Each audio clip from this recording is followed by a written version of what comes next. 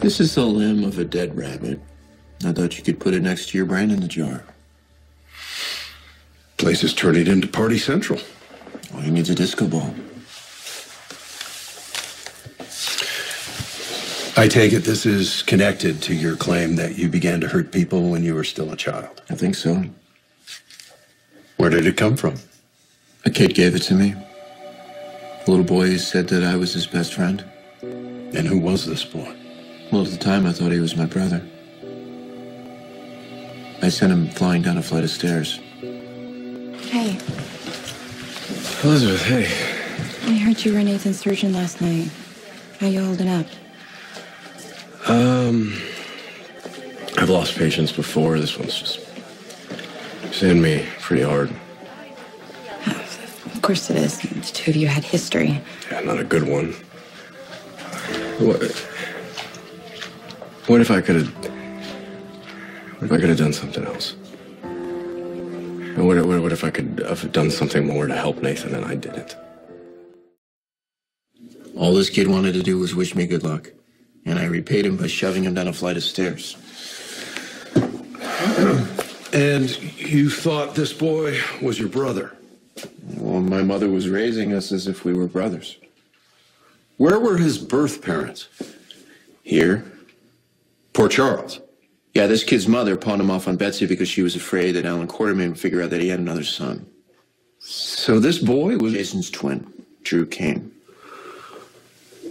Currently has no memory. Yeah, I got that going for me. Although I think if he ever does regain his memory, call me crazy in the shrink's office, but I'm pretty sure it's not going to go well. So,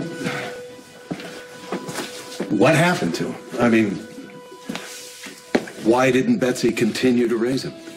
She was afraid I was going to try and hurt him again, so she put him in an orphanage. Yep. Not only did I try and end this kid's life, but I screwed up his whole childhood. You know that for a fact?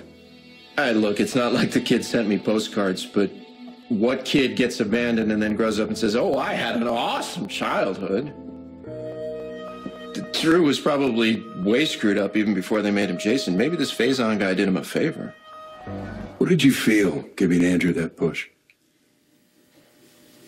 I don't know. You were ambivalent? No, it's not that. I just don't remember. Then how do you know it happened? Because my mother told me that it happened. That's hardly proof, Franco. Parents lie all the time. Hey, my mother lied a lot, but it was always to protect me. It was never to hurt me. And it took months of me prying it out of her to get her to finally tell me. That's got to count for something, right? Yes, that she was reluctant. Or she wanted you to think she was. No, I think I know she was telling me the truth. I pushed this kid down a flight of stairs. In order to hurt him. Well, why else? No, Griffin, don't do this. You are a great doctor, one of our best. There was just so much animosity between Nathan and me. And you would never let that get in the way of saving someone. Unfortunately, Nathan just couldn't be saved. The only person responsible for Nathan dying, the only person is Cesar Faison. You said you can't recall the stair incident, that you had feelings surrounding it. Nothing. What about hostility? Did you feel any for Andrew? Is there any reason that you would want him to experience ill will? I wasn't even in kindergarten yet. So that's a no? Yes, that is a no. Okay, so what about after? Did you miss him once he was gone? That I do remember. I asked about him so often that my mother thought it would be in my own best interest to convince me that he didn't even exist, that he was just a figment of my imagination. Mm-hmm. It's her affecting you. She didn't want me to know that I'd hurt him. If you'd hurt him. Well, he didn't fall down a flight of stairs by himself. Okay. You're convinced that you pushed him down the stairs. But that leaves the big question. Why?